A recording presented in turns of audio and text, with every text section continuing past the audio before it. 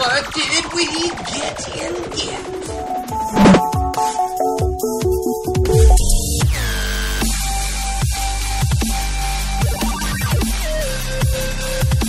How would we do that? Good sir.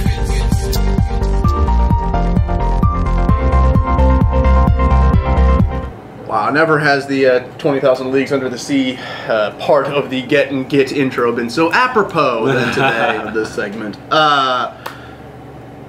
So what, some context for what we got in Git. It is all about translating dynamic data for multilingual stuff today. Not all of it, but it is all about translating and localizing your concrete. Localization challenges in the core. Which has been brought to our attention as one of several things that has been an ongoing problem that we have given less attention to than we should, which is undoubtedly true, because we are, in fact, 10 humans in a room that also have many things to do to pay the bills. So sometimes things do fall by the wayside more than they should. So for that we apologize. And we also don't always have all the answers. That's true. Just like you. Sometimes we know that something just doesn't look quite right or doesn't feel like the best idea, and doesn't mean that we have a better one. Just means, I don't know, we've done some things right, and to us this one looks wrong.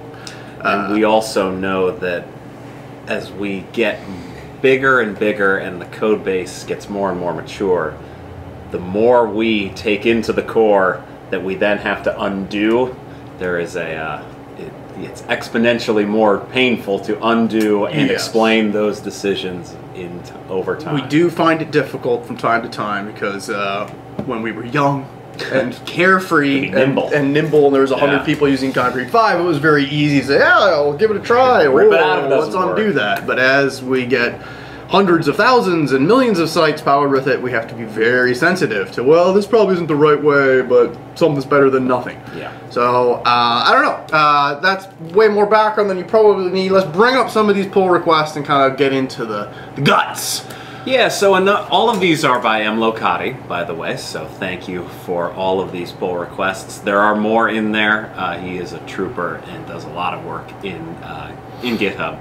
And all of these, at the beginning of this list, are really about localizing date and time. So, I think it was in 5.6, we included Zend Date, which works with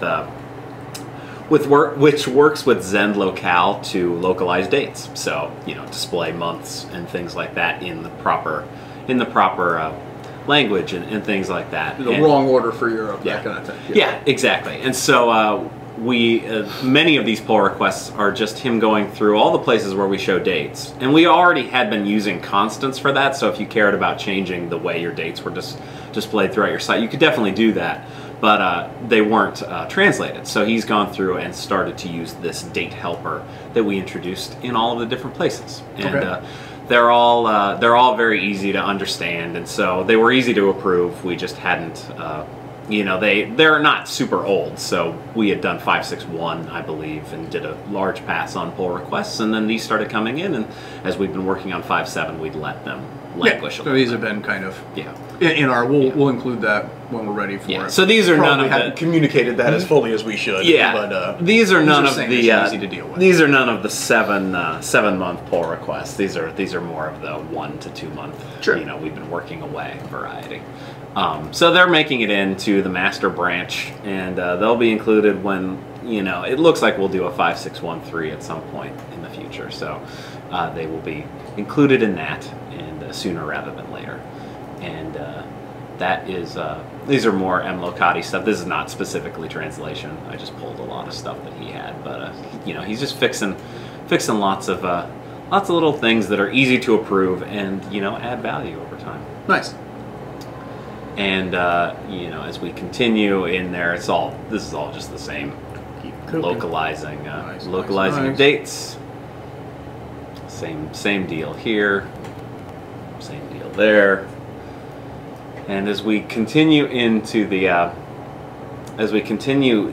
last one, we probably can segue into an interesting conversations. Show attribute username. This guy. There we go. The attribute one is useful, but it's not really what we were talking about. this one is starting to get into what I didn't approve any of the... This is where we're stuck. So no, we approved this, but we're moving into stuff that is challenging. This guy was pretty much a no-brainer, but it's where things started to feel a little challenging. So a little bit of background. What this does is it displays block types in a user's language when they are adding them to a page or when they see them in the dashboard. That seems like a pretty innocuous thing, a pretty obvious thing, certainly. Right. And to give anyone who is not an internationalization pro or a strong developer a little context, what we're talking about here with this T function is the way that you generally deal with internationalizing apps is there are strings, which are bits of text that you would use throughout the program. And instead of just having a button that says print, you wrap that label print in a function called T. Yep. And that then pulls that label out and gives you a centralized list of, well, here's all of the words, or strings, that need to be translated for a specific language. And so someone could go through and say, string in German is, I don't know what string in German is. It's been a long time. It's been a long time. So you translate it, and then it, it's a mail merge, basically. Yes. And so that works really great. It works really great on actual English or whatever your source language strings are that you're adding in code. So when you see, when you're going through your site or your add-on and you see an actual word that you have typed in a language just as text somewhere, it's really great. You just wrap that text in a T function and you know that it will be listed in a centralized translation spot, and if a translation exists in the current language for that, it will be transparently swapped in. No questions asked, no problem. And then when we build a new version of concrete5, we spit out all those strings and put it up on a third-party service called Transifex. Yep. And there are different language managers on Transifex that have volunteered their time to go through and translate all those strings. So as we make new versions, we run the script against it, and every new version it's adding a few hundred strings. So every new string that didn't exist before gets added to the top, and you get the notification that there are 200 new strings to translate, and it works. Bob Trump. Now, if you have add-ons, hypothetically, they can wrap their strings with this T function as well, then they could have their own language file that went with it. So that all makes sense. But where we get stuck isn't the right word, but where we're struggling is. That's a fixed list. I mean, it's a long list, but it's a fixed list of stuff. And so the challenge that we're having, I think it's a real challenge that needs to be solved, is look, there's dynamic data it's not front-end content that I might just enter in a different language, but it's stuff that it's site-specific and dynamic and grows significantly over time. Yeah. That people are suggesting we should wrap that stuff with a T-string as well. So if you go back to that last pull request, Matt, this is like the most sensible wrapping of dynamic data in a T function. So if you actually scroll down just a little bit, you can see that the BT description is being pulled from a database for a particular block type, and same with BT name, and that goes into the database in English when you install concrete5. And then when it's now being wrapped in the T function, and we include the block types in the list of translatable strings. So this pull request totally works, and on its face you can say like, well, what took you so long? And that's fair, because while this is coming from a database, it's not tremendously dynamic. There's no interface in the dashboard that lets you change the description or change the name. You could, if you go into the core and rescan those blocks after changing it, you could change that stuff, and it is being pulled from the database, but wrapping it in the T function has really very little downside, because it is relatively fixed. It's just not coming from, it's just not text. Yeah, so you're adding the descriptions for the blocks, and it's like, well, that's a bunch more data, but it's a known amount, and so be it. And we do this also in the dashboard. We wrap the dashboard page names in a T function so that you can see that even though those are coming from the database, the dashboard page names and stuff like that are localized. But again, it's at this point that it starts getting less and less easy to just say, oh, that's an obvious thing. So one of the pull requests in here is doing the same thing with attributes. And on its face, that seems sane, because you have stuff like exclude from nav, meta title, etc. These are attributes that are going to be in every concrete5 installation, and they get installed in the core, and their strings are included in the way they get included. The strings are included in the language files as well. But just wrapping the output of those things is a little challenging because you can add to that list of attributes, right, and you're wrapping those strings in a T function. And right, so there's some attributes that come with the core. Assume from nav that makes sense. Why would you not want that translated? No biggie. But then attributes are used by a lot of people to do really complicated things. I want to build a digital asset management system and start adding, like, you know, how many people are in the picture, what color, and some of those choices might have dozens of answers. It might be a select list with 100 answers. Yeah. And so do we really want to just wrap everything in this T function, yeah, and hope that there's no performance hit, and hope that like what would you do with yeah, with all that? Where would that be translated? And how yeah, would that work? yeah, and then you have to, you know, if you could get those, you could get an add-on. I think there is a third-party add-on for this, and our Internationalization Enterprise add-on handles this too. You could get an add-on that lets you add to those translatable files from your concrete5 site. Mm-hmm. So, you know, if you added an attribute and we wrapped the attributes in T strings, you could go into those translation files and add the name of your attribute, and that would automatically translate it. But yeah, not everyone has that add-on installed, and it's challenging. The select attribute with the options is another excellent. That's not just the name of the attribute; that's the actual content of the attribute too. Because how do you localize the options in a select menu, mm-hmm, for example? Like it's that's tricky. Yeah, and one could say you could take a piecemeal approach, and we probably will, and certainly we will with this block type thing. But do you want, is this a case where something is better than nothing, or is that really not the case? Because if you have to undo that something and then tell everyone to do something else, yeah, is that really fine? I mean, I don't know if there's going to be an easy answer on this. These are kind of decisions, yeah, that we typically make, type of conversations that we typically have later in the day with a whiteboard, and you know, sometimes it is really just the choice of two evils. Usually how we do this is we try to break it into smaller problems. So what is the underlying beef that, I mean beef, what is a thing that, and it's not just us, other people have looked at this pull request, and if someone wants to be like, this does not feel, yeah, like, and to be clear, this is not the block type one, but there is another one in there that wraps attribute names in T strings on the front end, and that's rubbing, that feels wrong. It feels wrong. I don't know, and wrong might even be too strong of a word. It just doesn't feel like a slam dunk. It, yeah, feels like, oh wow, God, I guess that worked. Or a holistic solution. Why? I would argue perhaps for two different reasons.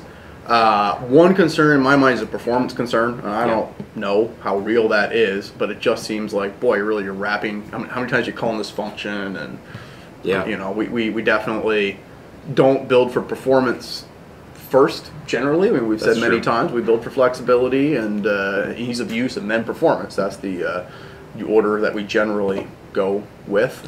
Get it right, then make it fast. Balance between, but we're not sure this is right. Flexibility and performance is like, we'll clean that up later. But that's kind of burned us in the past. And you know, 5, 6, 1, 2 had a fair amount of energy going into trying to get this thing run faster on GoDaddy, and you know, that's a problem that we all get. So it's all well and good that, you know, people in Europe have this issue and they need that solved, and that's true, but if that's going to make people everywhere else have new issues, that's not something that we can just blithely say yes to. So I don't know if that performance thing is a huge concern or not. It could simply be like, no dude, you know, we're calling thousands of functions on every page load anyways, get over it.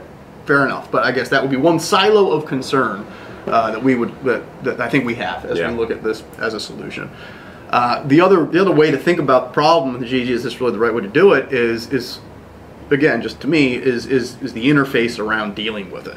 So like, if I'm adding attributes, like, do I really, I mean, I guess there is that third-party add-on, and we have our own add-ons that give you a spot to manage these PO files, but there's something nice about the existing solution in that, look, you can give someone a language file and it's everything that they need. And as soon as you start, you know, basically building into the core, the assumption that, look, there might be more dynamic data that you're going to translate through this, it seems from a user experience standpoint, you're kind of blending modes, right? And now we're saying, look, you know, the actual content for your site, you can just manage in whatever language that you want.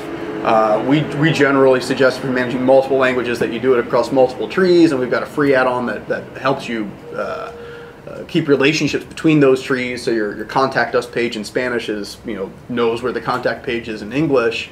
And that all works. Then we've got an enterprise version of it that gives you workflow tools on top of it. But then is that, like, how does that jive with the fact that you might be making content on that page as an attribute that you now need to go translate somewhere else entirely? Yeah, in a central dashboard kind of console. Or, another way to do it is, attributes get, 1 to however many languages you have, they get display names in those languages on each attribute. We know actually build support for internationalization into the attribute model, because it's only attributes that ever need to do that. Yeah. So that would be another way to think about it. And like that, that is something that we've thought about doing, but as you can tell from that solution, like that's not an insignificant amount of work.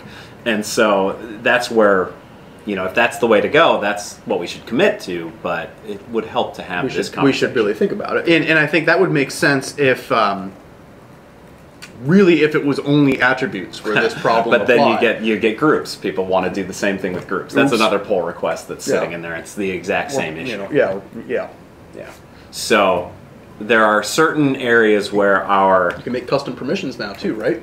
Yes, you can.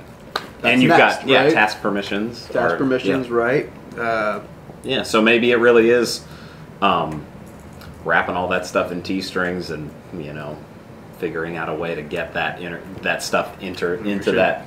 Build we should build that into the core. Maybe we already have a free add-on that does now. We could build that in. The one reason that we haven't really had this conversation so much, even though concrete5 has been localized since 2009, is it's only been in the last few versions that we have, or maybe in the last year and a half, 2 years, that we have given you the ability to switch languages for one install.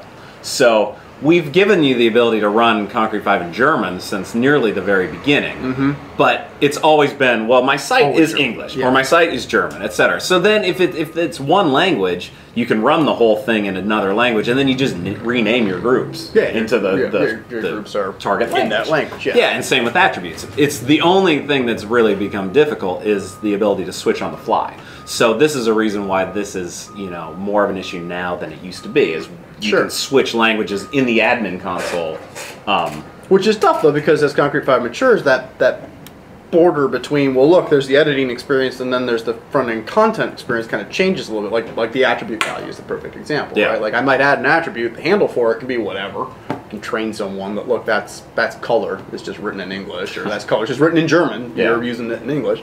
But if the actual value is displayed on the page somewhere, then, well, that needs to be translated. So, yeah, it's a tricky wicket. So I'm curious, does anybody have any bright ideas in our chat room on this? How does our competition deal with this? And has anybody smarter than us solved this? I mean, is this really one of those, like, it's just a beast of a problem, and so you just deal with it that way? I mean, sometimes in life you just got to dig a hole. And you can stare at the ground and go, there's got to be a better way, so you're blue in the face, but you can also just pick up the shovel and dig. So, and if you commit to wrapping this dynamic stuff in T-strings, you can tell yourself, look, this is only really going to be kind of an extra administrative challenge for sites that are running, big real sites in multiple languages. So they might have the expertise to, deal with this secondary translation. The interface problem I'm worried about is less of a problem. As long as we're not creating a huge performance hit, or we can mitigate that in some way, then it's okay. I don't know. I mean, that might be it. That might be it. So I guess the two things are, if you wonder why we don't just blithely approve things that come into Git, it's because conversations like this are in fact happening here as we have the time and attention, and we will, as we are today, trying to make those conversations more transparent. The second thing is, well, help. What should we do on this? Gang, what do you think, Matt? Have you been watching the chat room on this? I have. Looks like we have a comment from Chad Strat. That's the only one I've seen that's kind of relevant to what you guys are talking about. Cool. He says maybe attributes could be translated differently. In other words, process them separately to their own @lang table. I think that's what you were suggesting. If it's just attributes, we could just build it into the core. But I think I'm wondering if that is. It's tough because there are more things. The permissions are I hadn't thought about that. That's totally valid. Groups. And as we continue to go forward, it's only going to get worse. As we talk about the gathering block. New composer stuff. It's a whole thing. Yeah, I mean, if you really, I mean, that switching the entire back-end interface between stuff, it's difficult to want to build columns for everything that you would want. Every potential language in the interface seems like a bad play. Yeah. So as we're talking about it, that seems less and less. I mean, that's certainly the thing that I, you know, the first thing that came to my mind. But as I sit with it, I don't even know how the admin would work for some of those things. Yeah, I mean, it's this delicate balance of you don't want to over-engineer your solution so it's a machine that solves all problems but actually does nothing. You know, but it takes a lot of energy to run. But on the other hand, you don't want to just, you know, just cook your dinner on a campfire and not have any tools at all. So, got a comment from here on T who adds, maybe we could only do it for attributes if internationalization is enabled. Yeah, we do. The way that the localization, some of the performance issue is mitigated in that if you're running in the source language, if you're only running in one language, we're not passing any, or if you're only running in the English locale, we're not even enabling internationalization, we're just passing straight through. So we would have to add these T functions, but the overhead on a T function is very, very low if you're not actually using it. All right, so maybe my concerns are... It would, you know, it would make a hit for, you know, international sites, but maybe that's just what's required when you're, you know, if you're I'm okay with that. You know, if you're running a site in many languages and you're in Germany and you're angry about it, get a bigger server. Sorry, bro, but I just can't allow that to impact Sally Sue's website on GeoCity or on GoDaddy dramatically. I mean, a little hit. I mean, it's certainly not the first time we've done that, but we just want to be very sensitive about that.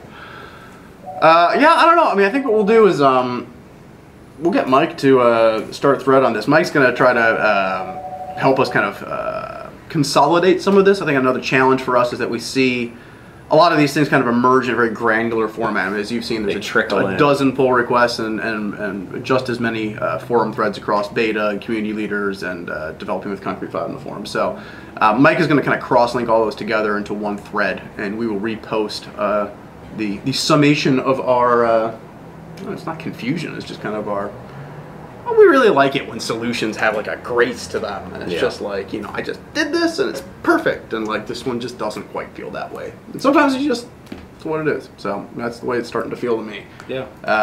But yeah, discussion on that would be great.